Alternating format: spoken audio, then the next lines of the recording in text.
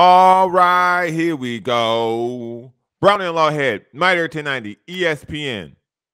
You already know where to find us if you're driving in the car because you can hear us on the Mighty 1090 ESPN. Big announcement coming next week for the station, for all the shows involved.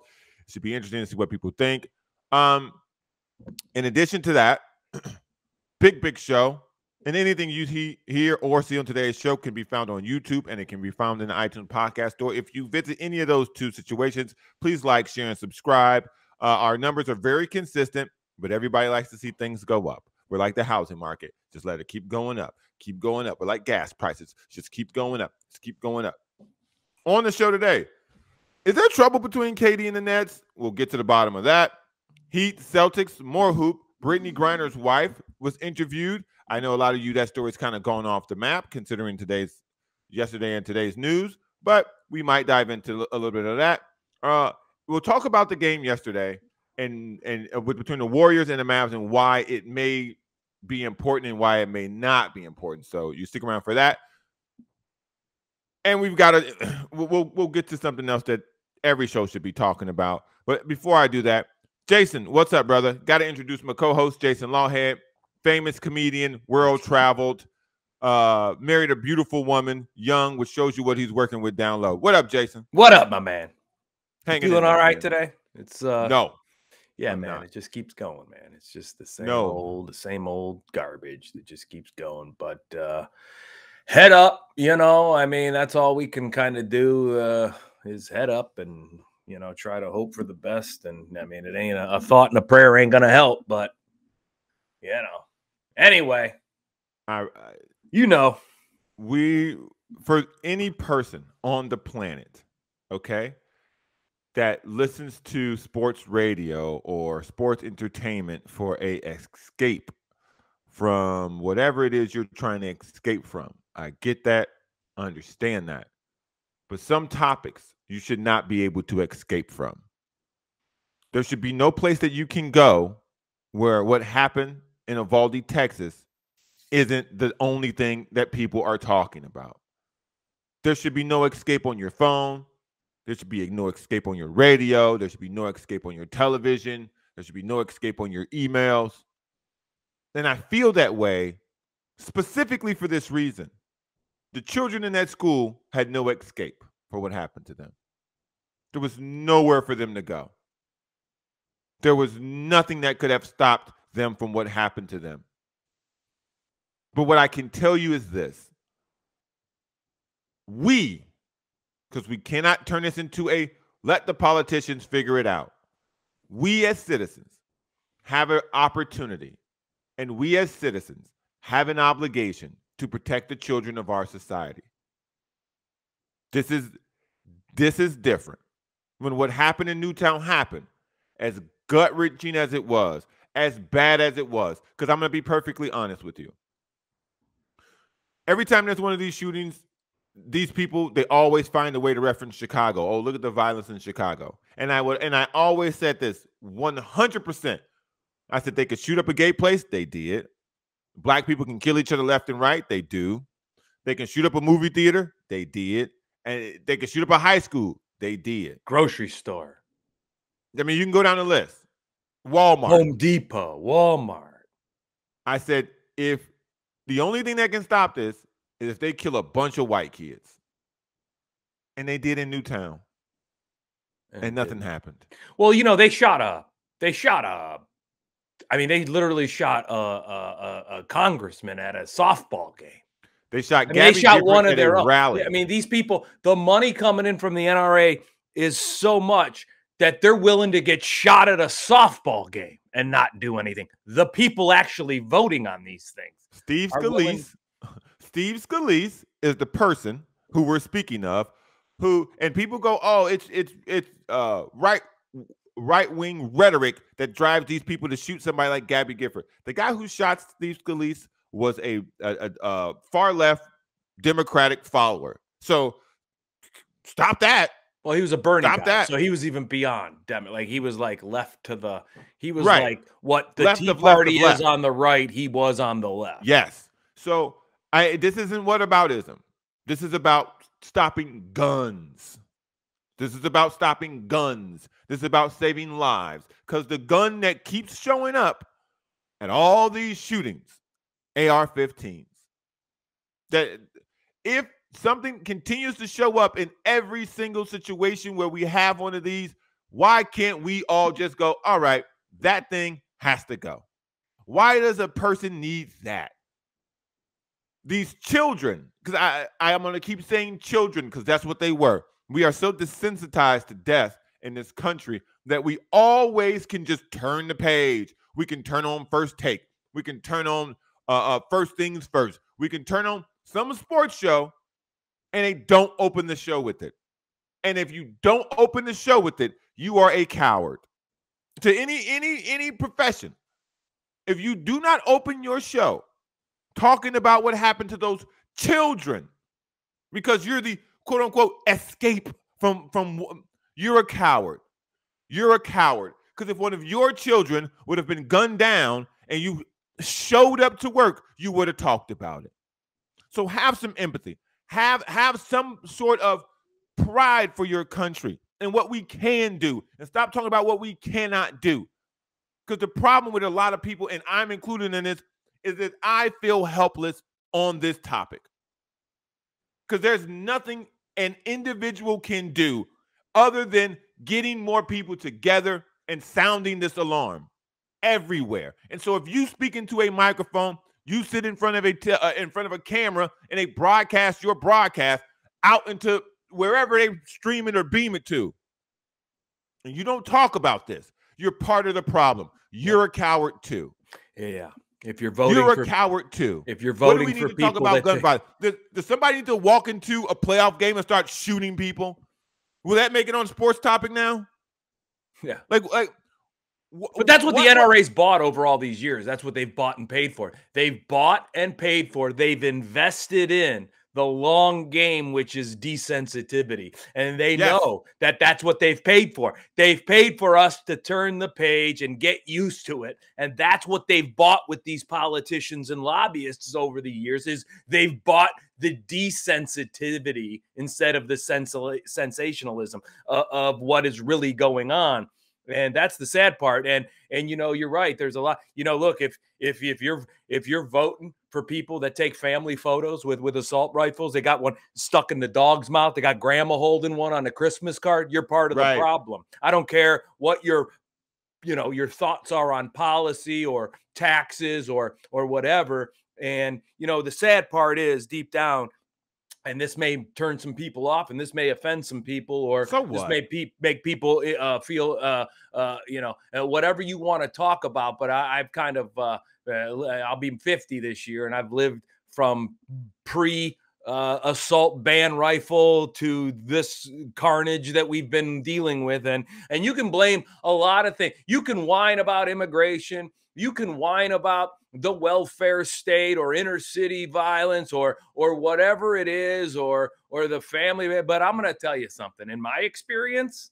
the 21st century conservative Christian has ruined this country. It had collectively as a group, they've ruined this country. They project everything. Listen, I'm going to tell you something right now.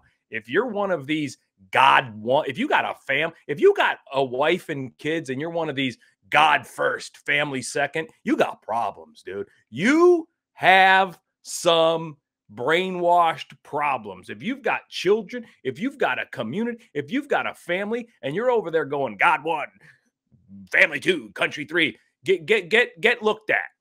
Get looked at. Because that's the ultimate ruin of what's going on, is this Jesus loves guns attitude. And, you know, it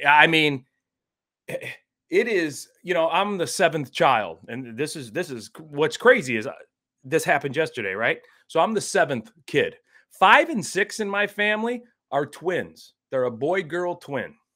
And then when they were in junior high at Longfellow School in Lorain, Ohio, I want to say circa 1980, 81. I kind of vaguely remember it as a little kid, it happening.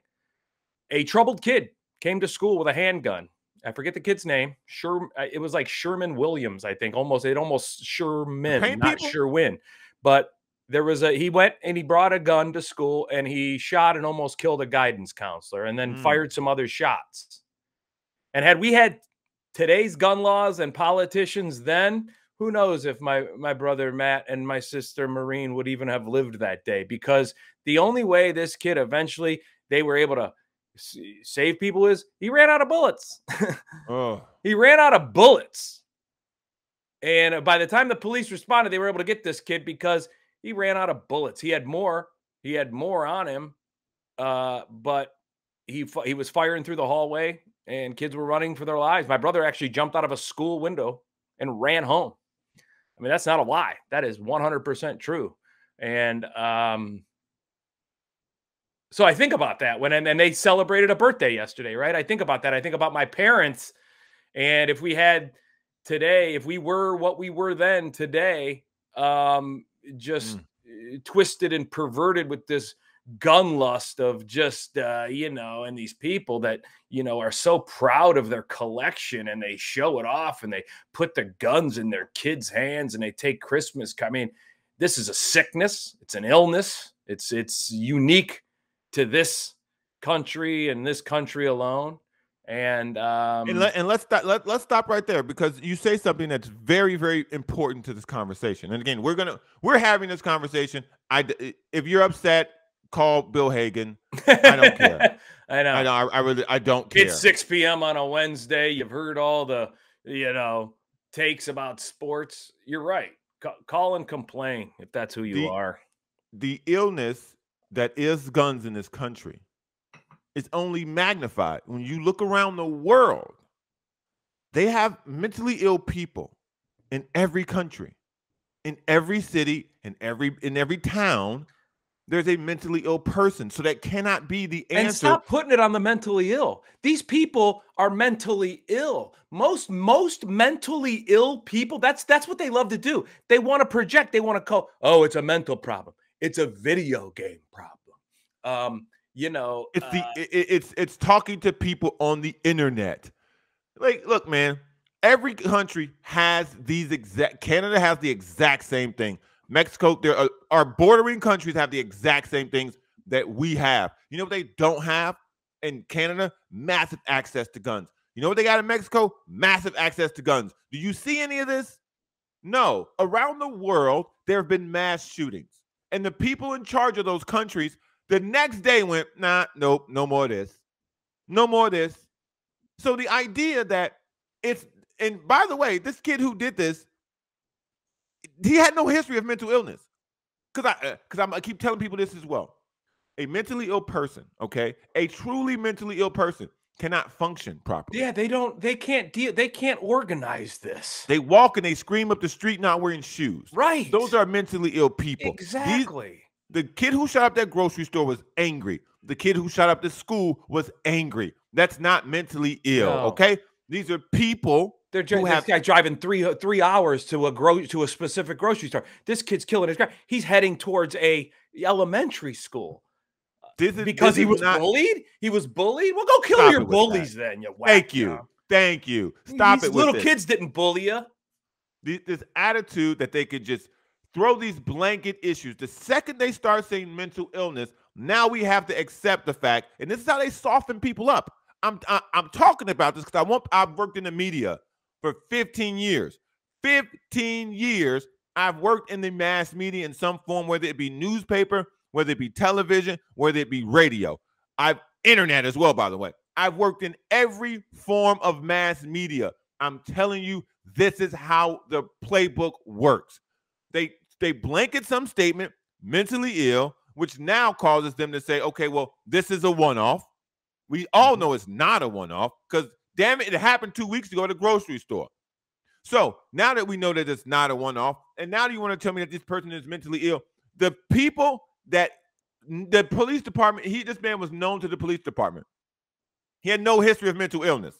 So now for this particular one, that's off the table. And to address this mental illness issue, you cannot drive, by the way, and scout multiple locations, then drive 3 hours and then live stream it. That's not mentally ill. That's angry. We need to know the difference. We need to call things as we see them, because I'm getting tired of watching these people go on television and say, oh, they're mentally ill. It's not mental illness. It's anger. It's gross. Well, It's disgusting. and it It's comes from the cowardice same group. anger. It comes from the same group that projects everything, right? Like clearly in our face, right? They want you to believe that, there's pizza shop cabals grooming kids for being trans. When right in front of their own face, there's proof every single day and for decades and centuries that their churches and their pastors are doing it every day. I mean, it just came out again in Indiana. It just came out again, and they want to just go to church on Sunday, be a God follower, go follow your religion. When it's and these pizza shop cabals and Hillary Clinton, they're running a sex ring. No, the place you're going to give money to every Sunday is every single Sunday, every time. They're the ones. They've been doing it for centuries, decades, days, weeks, hours. It comes out every single day. Every day there's more proof that a new church or a new pastor or a new priest is grooming and having, their way with your children. It isn't some made up basement in a pizza shop, but see, they have to make that up. Like they have to make up video games and mental illness because, they can't actually look at what a real problem is. They're going to vote for the real problem and then they're going to blame another problem, mental illness, but they're going to vote against anything that might help that. It's insane. It's insane. It's such a low point in our society. It's such a triggering moment for so many people because every time we have an Uvalde, every parent in Newtown has to wake up and have the same gut-wrenching feeling that all 18 of these parents of these second, third, and fourth graders now have. Like the idea that every time there is a mass shooting, the family of the Stonewall Douglas parents and kids, they have to relive this. Columbine, they have to relive this. This idea that we're just going to gun our way through this problem, because that's for one side of the solution. That's their answer: more guns. Because, by the way, the grocery store shooting, that guy was shot by an off-duty retired police officer. He was wearing body armor. The guy who was shooting at him wasn't. Bang, bang, bang, mowed him down. This guy shot an ATF agent and a border agent, if I'm not mistaken, but he shot two cops, one in the head that will survive, injured another one. Thankfully, they both will survive because he had body armor and assault rifles. A person who you hire because this is the next thing. Oh, we'll put security at the schools. They won't have body armor and AR-15s. Well, there wasn't there a security officer that went and hid? Yes. And then so they had to wait for the border patrol. They had to wait for, more good guy. The good guy with the gun isn't always brave. The good guy with the gun you put in that situation, he's like, I ain't getting killed. I'm just doing this for $11 an hour.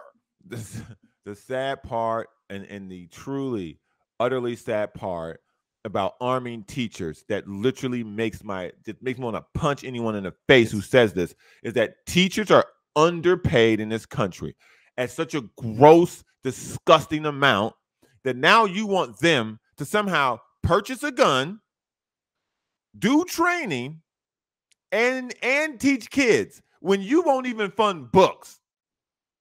Like, look at the condition that some of these schools are in. And now you want to add another thing, by the way, far worse to their criteria of things to learn and do. When they're in an overcrowded classroom, in an underfunded school, and now you want to make them carry weapons?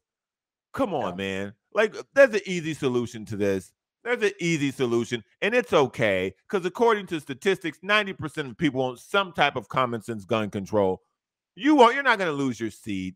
You're not going to lose your job as a senator or a House member or a governor or a mayor or an alderman because you want this. You're not going to lose your job because people who can function and who can think, they want to be safe too. Yeah, I mean, you almost have to be suicidal to get into teaching these days in America. It's almost like it's like Ohio passed a gun law that goes into effect on June 13th. The Ohio, conservative Ohio State Senate and everything, they passed basically on June 13th.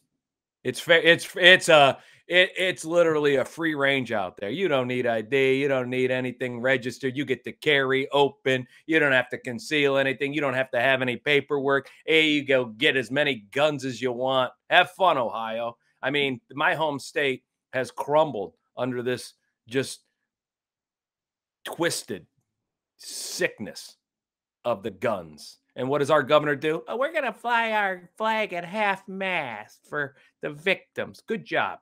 Good job, guys. That'll help. Huh? The old half mast.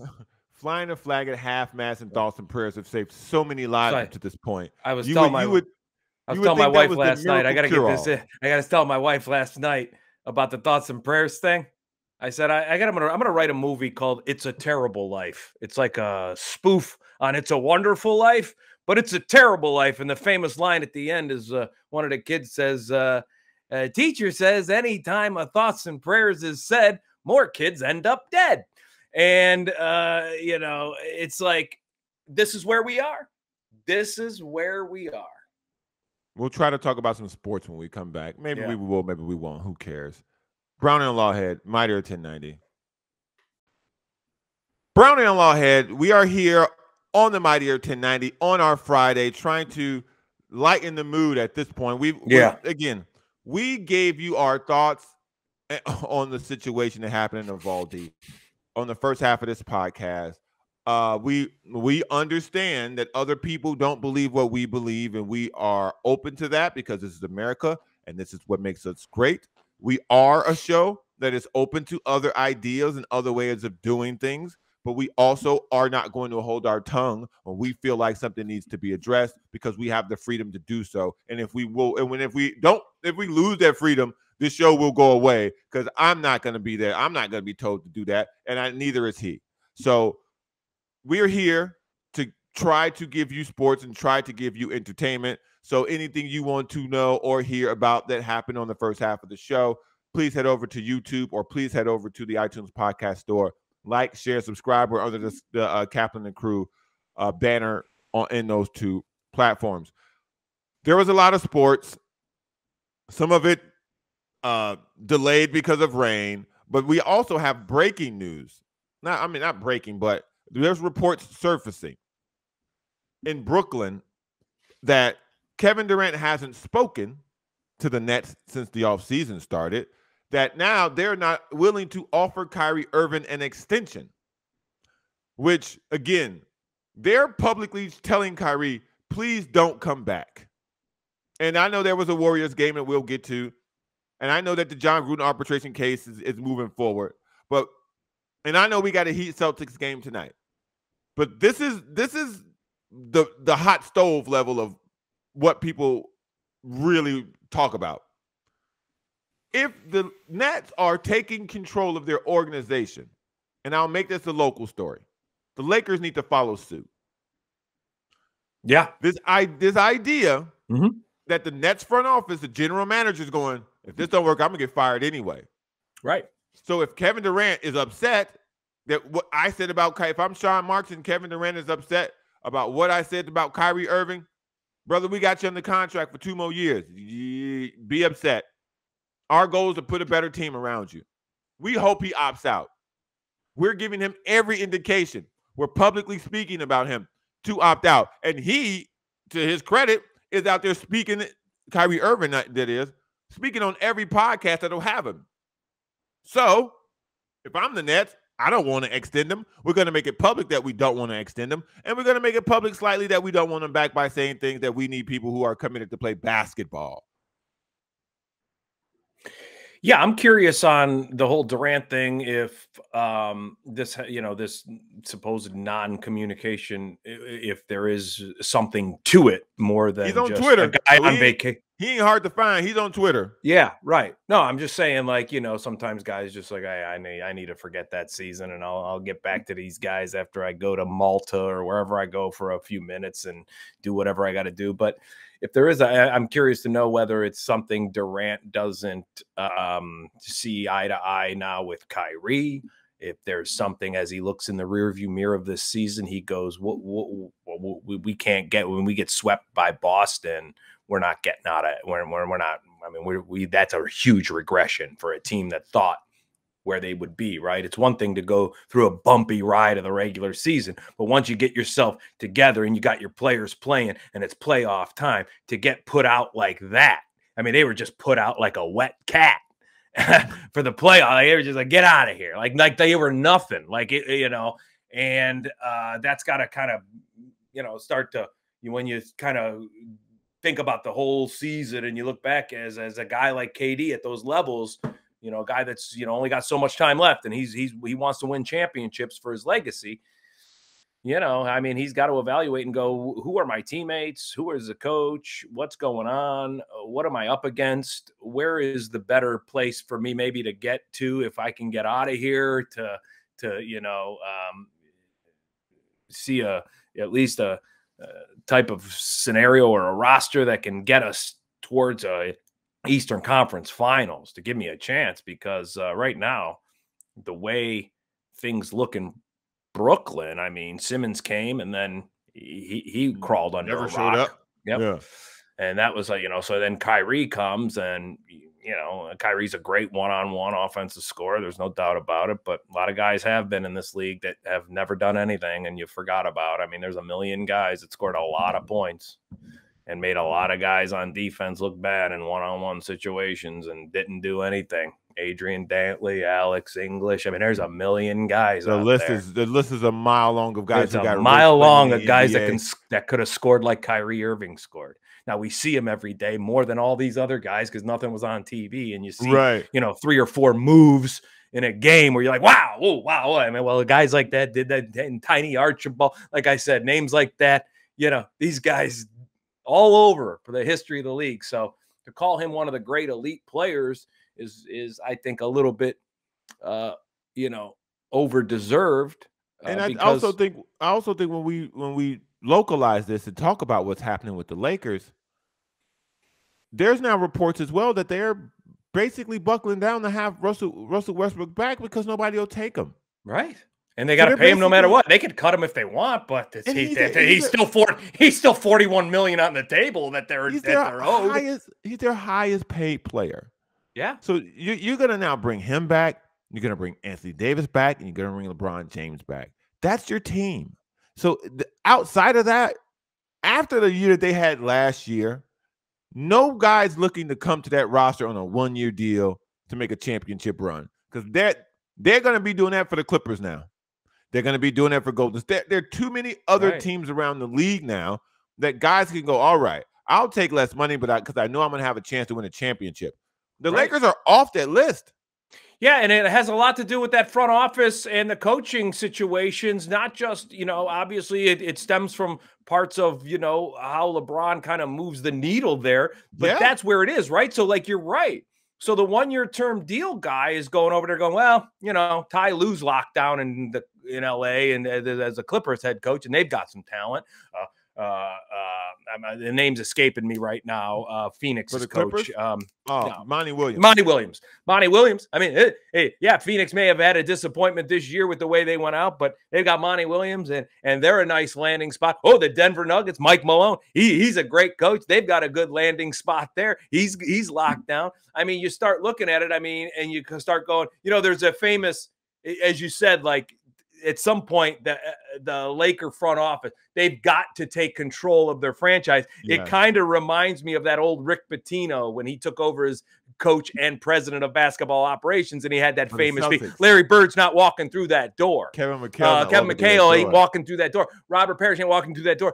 Right now, for the Los Angeles Lakers, Jeannie Buss isn't even walking through that door. She's not making a decision. Rob Pelinka's not walking through that door. Nobody's walking through the door that's being barricaded by LeBron James. I mean, they're just kind of letting it happen. So, and you make a good point about, you know, yeah, Brooklyn is, you know, will it set them back a year or two on talent wise? If supposedly, you know, Kyrie might leave or Kevin Durant, maybe, but at least you take control of your franchise and you try to roster build back and, you know, at some point and maybe start from a little bit of scratch and use some of the guys that you've got that want to be there, that you think you can win with around.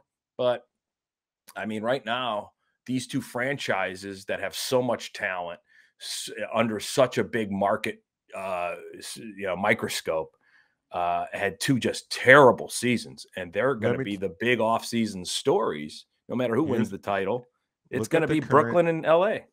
Look at the current NBA and look at the current 4 teams that are still remaining. Golden State, their best players are all homegrown. The Boston Celtics, their best players are all homegrown. The Dallas Mavericks, their best player, I mean, because they really only got one guy, drafted homegrown. Brunson drafted as well. I mean, you know, he gives them a big spark. Homegrown. The Miami Heat have a bunch of undrafted and second-round guys and late first-round guys basically carrying all the water for them. Right. So this idea that the quote-unquote super team has returned, it's just not I think that era of basketball is over. It is. I really think that I really think it's over. If you watch a guy like Luka play, if you watch a guy like Giannis, or you watch a guy like Jokic, these guys can dominate the game by being a one singular entity. One guy with shooters, penetrate, kick. That's what it's turned into, because no one defensively can stop him, because the rules have changed so much to the tone of offense. You cannot guard these dudes.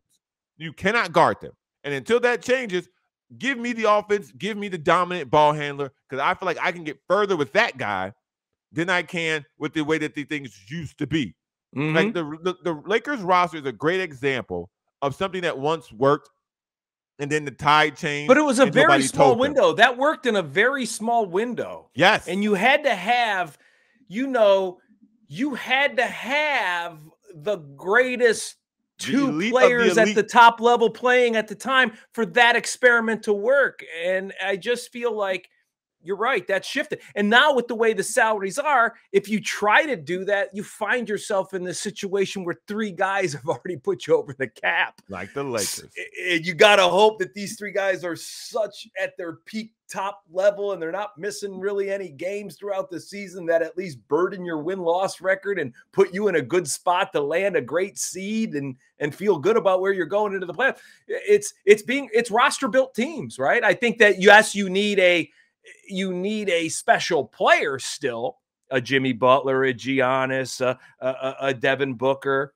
But I think what you're starting to see a little bit more with Boston in there and Dallas last year, Phoenix, and some of these other teams, maybe Utah didn't exactly get it right, but it looked like they were working to get it right. Denver in situations with if they can get Murray back. These are roster build teams. Yes, they have a special player, maybe 2. But this isn't some big 3 and Udonis Haslem on the baseline anymore. So last night's game between the Warriors and the Mavs was, I in observing this game, I would tell you Steve Kerr threw this game away. This was a game that if the Warriors won, great. If they didn't, who cares? Because in the second quarter, Steve Kerr had Damian Lee, Jonathan Kuminga, Moses Moody, Bielitsa, whose first name I can't remember, and Klay Thompson on the court. It was a one possession game when they checked in together. By the time they checked out, they were down 12 points, and that was pretty much the end of the game. So I don't know what the point of Steve Kerr doing that was, but I will tell you this: be careful with that, because if you go out in Game 5 and Steph Curry gets a high ankle sprain, what are you? Yeah, because Jordan Poole's been terrible. So I think this is a very risky gamble with an old team that they made last night, and we'll see if it comes back to haunt them. Because I don't think the loss means anything, quote unquote, to the Warriors. I don't think it hurt, and I don't think the Mavericks in their locker room think they can win the series now, because I think they kind of know too. They gave us one. Sure, because actually they played a pretty decent second half, Golden State. It was mostly kind of a first half nosedive, right? And I think if I'm Steve Kerr, and I get the sentiment, like, man, you can go out and get Steph on a high ankle sprain. That can happen anytime, right? That can happen in Game 1. That can happen in Game 2. But if I'm a Steve Kerr guy, And I don't know if anybody loses on purpose, but maybe you're sitting there going, I'm going to get Kuminga minutes. I'm going to get some of these guys minutes in the first half of this game, because if we do lose it, fine. And the other thing is I think he's going to need Kuminga in a matchup against either Miami or Boston. I think he'll need – this isn't the kind of matchup where he needed Kuminga much, right? I think, but in the next series, no matter who he plays – and if you're up 3-0 – with the way the NBA playoff schedule is designed, you're looking over at this series and you're going, well, they're 2-2, and it looks like it's going to go 3-3, and whoever's going to win, it's going to win it in 7. I don't want my team feeling like they had a month off and not playing basketball. So sometimes going 5 or 6 can be beneficial just to keep the oil, the wheel greased a little bit. And to your credit, Kuminga played 22 minutes last night, had 17 points and 8 rebounds. So maybe he's looking for things, right? So maybe it's a nice game to be up 3-0, knowing you're going home after this one, for game 5.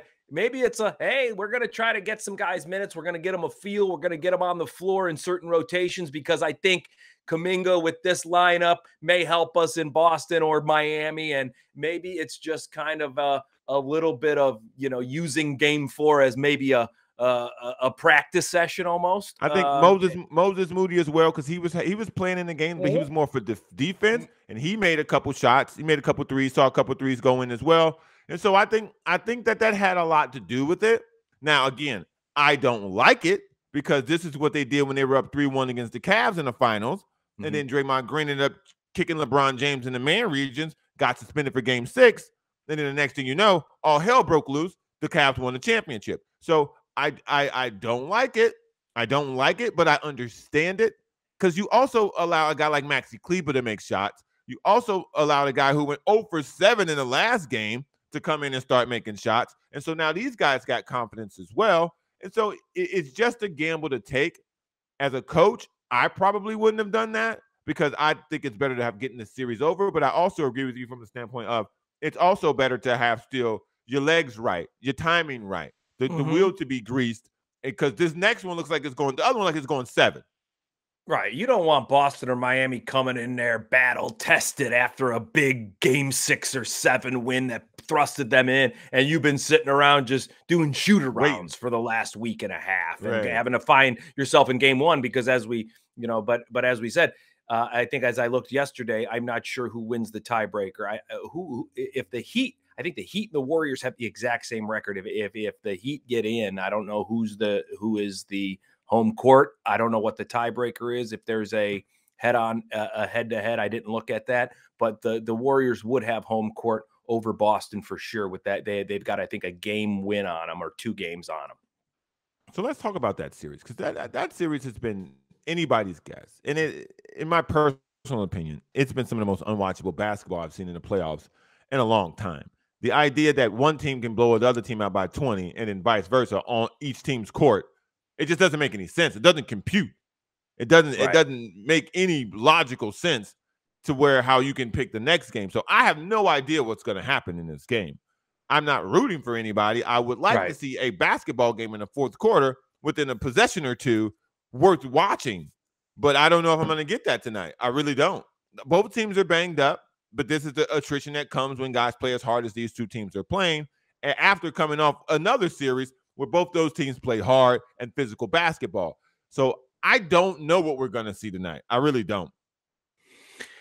Yeah, this has kind of been, this series, I think, has been a big disappointment for a lot of basketball fans. I think when we saw this matchup, I think a lot of fans' eyes lit up and thought, man, this is going to be awesome, right? This is going to be a great series. You got Butler, you got Tatum, you got 2 franchises with so much success over the years. And, they went at it, when it was LeBron and Paul Pierce and those guys back in the day. And, now, but it's just kind of been like, the whole series so far has been like it's been like a night watching the UFC. You get all excited, and then it's like all these fights stink.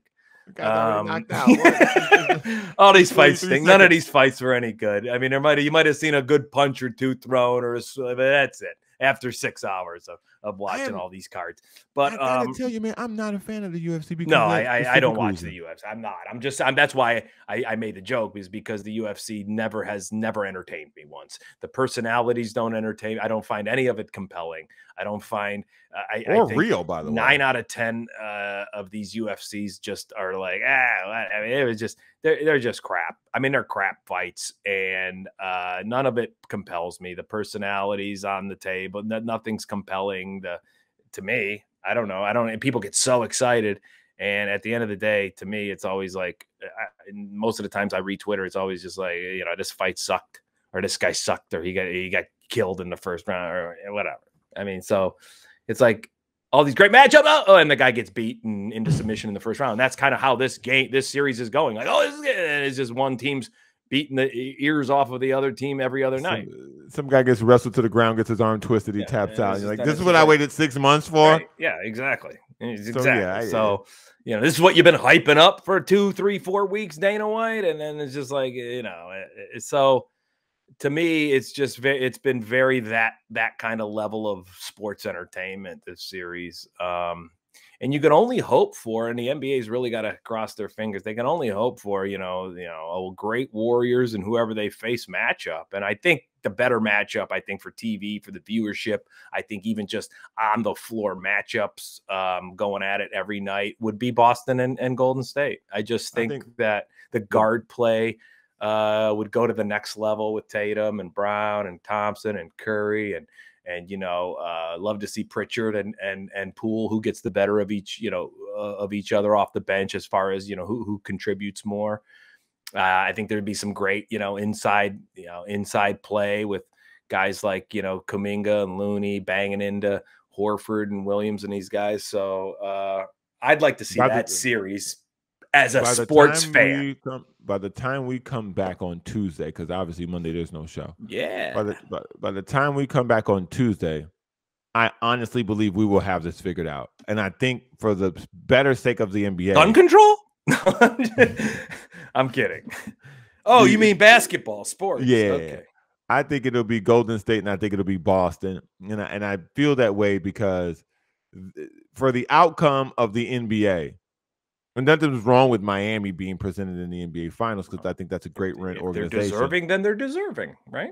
Yeah. But I think for the NBA to have a traditional franchise like the Celtics play a team that's now solidified themselves as a household name in the Warriors and Curry, I think it'll be great. But we'll find out. See y'all next week. Brownie and Lawhead, take care of yourself, man. Have a great holiday.